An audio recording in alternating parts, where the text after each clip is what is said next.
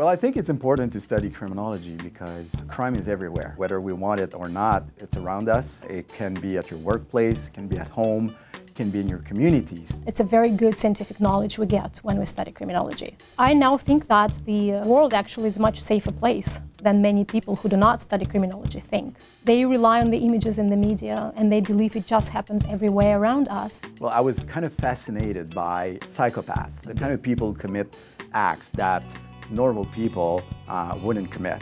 Because I couldn't imagine how possible it was to do such things. It really interested me. I wanted to learn more about how these people think and why they decide to commit such acts on people they don't know or even on people they know. Our students and our teams of research assistants and my colleagues all work on different areas of crime and criminals that even 15 years ago was not to be heard of. The internet has had consequences and implications on crime that we as criminologists have to take into account. Life is full of myths and people hold a lot of myths about different things. And one of them is about male victims of intimate partner violence, like they don't exist.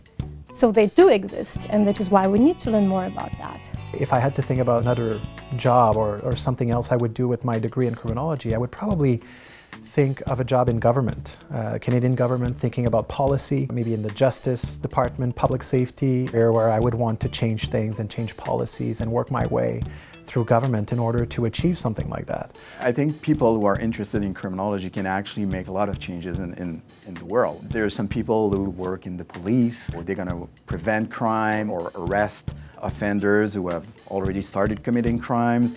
You have people working with young children. You don't want them to turn out to be adult criminals. And you have also people working in corrections, people who are interested in trying to change the people who have made bad decisions in the past. Criminology is an exciting area.